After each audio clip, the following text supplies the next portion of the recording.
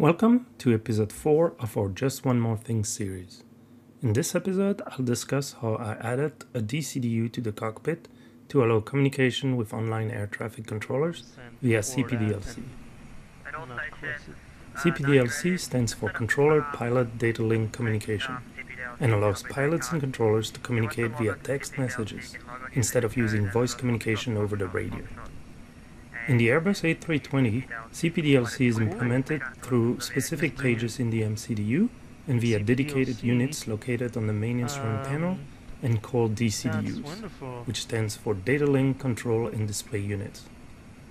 The DCDU includes not only a small screen to display the CPDLC messages, but also several buttons to interact with the unit.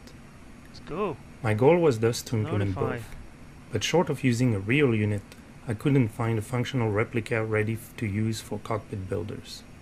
So I decided to get a little creative and thought about using a touchscreen to reproduce both the display and the push buttons.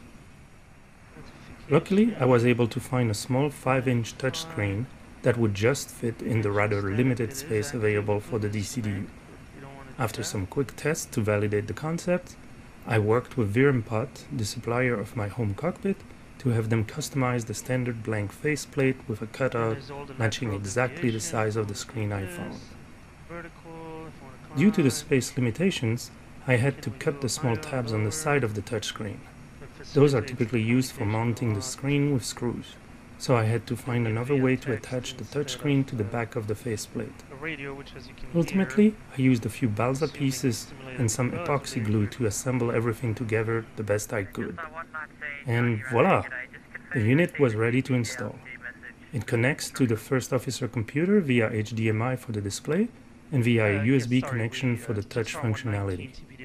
Note that a second USB connection is required as well in order to power the unit. CPDLC is mostly used at higher altitudes for non-time critical messages and is not necessarily offered by every center or radar controller.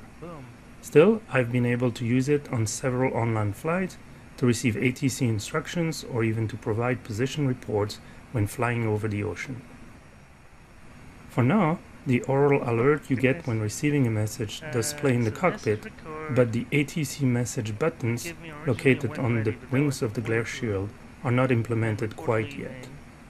Just one more thing to do, I guess. Well, before I get to that project, please make sure to subscribe so that you get notified when I release future episodes. In the meantime, enjoy the virtual skies.